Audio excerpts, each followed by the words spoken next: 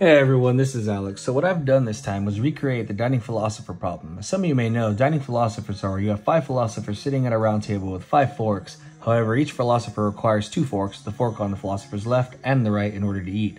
If he doesn't receive both forks, he enters a mode called starvation, a state. In our case, when the philosopher's done eating, he'll put the forks down, leaving the forks available for another philosopher to pick up.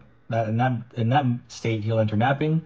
When he's done napping, he'll enter the starvation state, in which case he's waiting for both forks in order to eat again. So for this, I've utilized 5 LEDs in order to indicate the state, which philosopher is which. I've utilized a random number generator, which dictates the length of time it takes for a philosopher to eat and nap.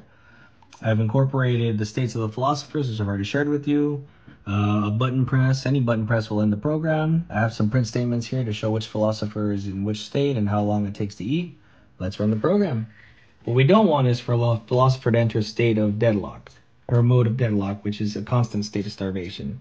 For programming, that's not really good. If a program requires a certain piece of data and needs it and can't acquire it, things can go awry. Rapid blinking indicates eating, such as that one. Slow blinking indicates napping. No blinking indicates starvation. So it doesn't look like any single philosopher has entered starvation mode. They've all eaten. They've all had their fair share. Every LED is blinking. The 5th philosopher is up here. That's blinking, so everything's good to go. Let's check the print statements. All right. Shows eating time, starving time, which philosopher's doing what. Looks good. All right. Let's turn it off. All right, turn off now.